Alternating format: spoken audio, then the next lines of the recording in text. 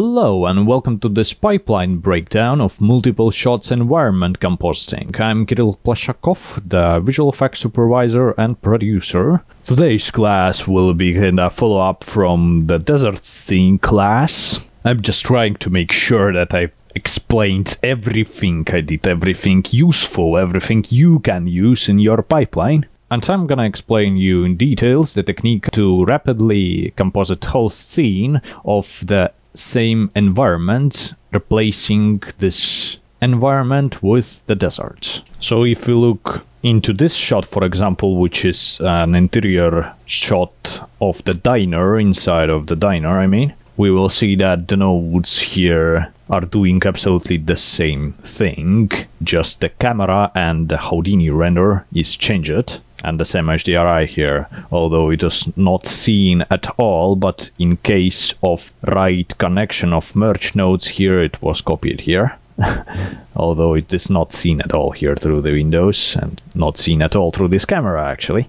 So you see that this stack of nodes of the actual render from Houdini are looking very similar, because they are absolutely the same. They are just copy here, and sometimes a little bit more work is done on them depending on the shot. For example, here this log was scaled and this post was done here in the place where it was here. So it all was rendered from the same scene. The main point of this pipeline is that all your cameras will be in the same scene. So you can see there's a lot of cameras here, and all these cameras were layouted here manually for these shots. They are static. So I just took the source and just layouted the camera here according to where the diner is. I could understand where to put my camera, and I set the camera lens to the lens which were actually on the camera when it was shooting the shot on the actual set. So this shot is OD, and we can find its camera here by selecting it here. Here we go. So this is the view from the camera in Houdini, and I have a separate mantra node for it. Here we go. Here I have it. So I was rendering them through my render farm.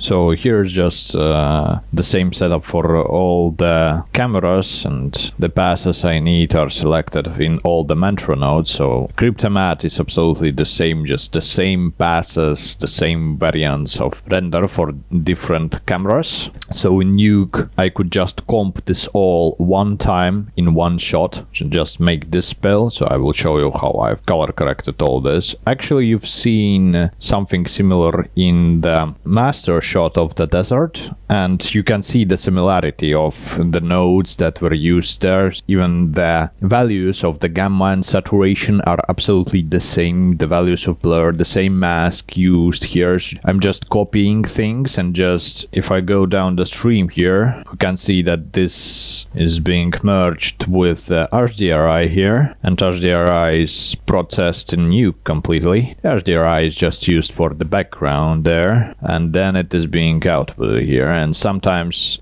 some stuff is being added specifically for the shot, but this whole stack of nodes is like Ctrl-C and Ctrl-V copied here and connected through the same merge nodes. They are absolutely the same. May look a little bit different, but they are absolutely the same. So actually, if you even take the render from here, take the render and the camera, I mean, like if you take the render and the camera of the different shot and go here, you'll find that if you replace them here, you will see that almost everything will work. This black areas are here because we also should replace the Cryptomat, which is in the separate file. And this a way of copying corrections and parts of the script allowed to rapidly correct the whole scene. For example, sometimes the director wanted to add this speed limit into every shot, and all I had to do is to create it in one of the shots, put it into the same scene, into the same position, and render it in the same place, merging it with the same merge node in every shot. nodes. So let's say we want the sand to be more saturated in every shot. So we're gonna find the sand's saturation node, which is here, connected from the skier that is selecting the sand. Yeah, and make it more saturated like that. Kind of a violent color correction for the sand, but it is seen through the screen recording. So I'm just copying the saturation node from here, going to my other desert shot here and finding the saturation node here. See, the old value of it is absolutely the same, and I'm copying it here, saving the old one, and you can see that I effectively can change this way the saturation of the sand in every shot of the scene, throw them all into the render farm, into the render queue,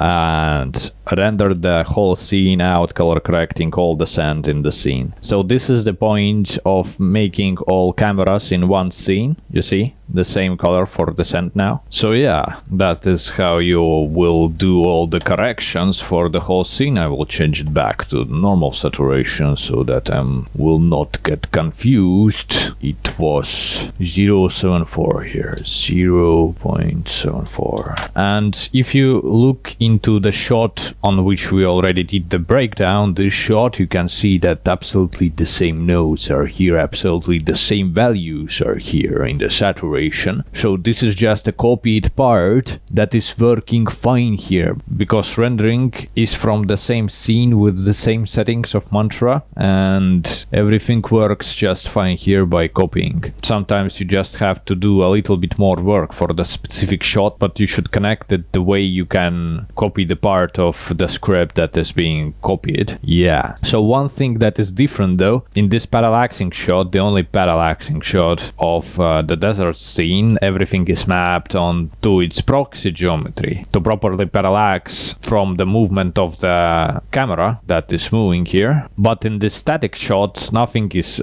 going through the scanline render node because it is not needed. It's just a static background. But sometimes when the camera is rotating, like in this one, when we see the background moving there, the camera is tracked as a nodal pan camera, and the sphere is used to map the render on it, like that. So the camera just rotates here and reveals this part of the desert that is seen. So I can show you another shot with rotating camera. So here's kind of a more hard example. So we see the car moving here, the guys going out, there were a lot of rotoscope there. Here we go, that's the end of the shot. So this is the source file. We managed to pull the green screen up here like that, and this way I was able to key them out. There were no time that the green screen is standing there because I've put the plank there. Just a plank holding the green screen there, a little bit extended, so that was a little bit easier to extract the windows. Yeah, so this is the rotating camera, so it is mapped on the sphere. Alright, this time it is not mapped on the sphere, it is tracked by a point tracker. So when the camera has straight horizon, you will basically be able to track it with one tracker. And there is a class where I've shown you how you can solve the camera with one tracker. Actually, I did here the same thing, I just didn't use the camera here, I used the tracker movement. So it is tracking the points from the different parts of the shot and getting the rotation of the camera, which is then applied to this background. Yeah, so that's the background, which is tracked through the point tracker. It is very slow, and the motion blur is also done through this transform node. As simple as this. Yeah. Alright, and for the rest of the class, let's quickly break down the work that was done in these two static shots, here and here, and then I'll be sure that I've shown you everything that I've done in this scene. So, keying, we are denoising the footage before this and extracting the guys, extracting them, getting the alpha, copying it here. So with multiple keyer nodes, sometimes keying the parts of the car car which are not in front of the green screen. See, extracting the parts of the car to not rotoscope them, then merging everything together, merging all the key together. Sometimes the static masks are used to extract things like road and stuff that is needed for the desert, like that. Going on. Alright, extending the road here. So absolutely the same way in every shot with transform nodes. Sometimes the rotopaint is used to extend it, adding it there. And here comes our background, which goes from here. Absolutely the same operations I've already shown you in the main breakdown. So there's no flare for the sun here, so only the mask with grade is used to show it. Eye distortion is doing some heat distortion, mapping the mists through the depth channel. Defocus, a little bit of dust just mapped on everything and put under our foreground like that. So this post is extended here just a little bit. Let's see where it comes from. Yeah, here we go. Here it is. The post. Yeah, here we go. Here it is. Let's see how it is done. Yeah, so two images of it taken from the different angles. The images of this same lock here, and then corner pinned and extended like that. So it's just on a different format. That's why it looks this way, but this really long here. It's going up out of the frame here now. Color corrected and put on there. Very easy, very easy. That's how this shot was done. Let's see another shot. So here the guys are going inside of the diner like that. So the source file, look. So here I'm gonna show you a pretty easy technique to key the transparent glasses. So you can just take the key light like that. So with one node you can key out all this stuff. You can just select the color, the green color you need. Let's set it to intermediate result and select it here like that. And then if we connect it to the core like that. So obviously there's a little bit more masks is needed here, but I was going to show you the way you can restore the transparent areas of the glass. So you can see there's a little bit of hole here where we've selected the color because the key light thinks that this is the actual green screen, and if we just dim down its gain a little bit, we can restore all the details, transparent details of the glasses that it's needed. So sometimes you can use two key lights to select different parts of the shot if the light intensity is different there, but this is the way you can forget about plussing stuff and multiplying stuff after you keyed stuff. So just restoring all the details with one node. Sometimes it works on things like fine details like hair.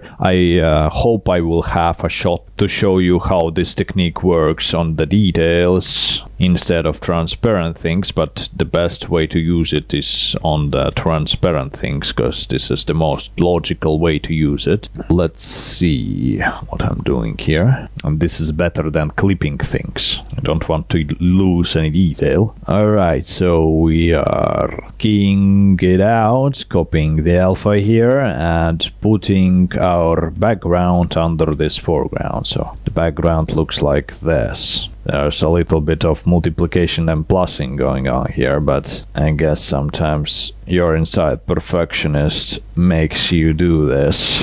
And here's the background. Very nice car, remodeled Bonneville by our modeler guy. And we are putting it under this foreground here, plussing the grain back and cropping things and to the render farm. Alright, so this class was kind of an additional class for the main desert compositing breakdown.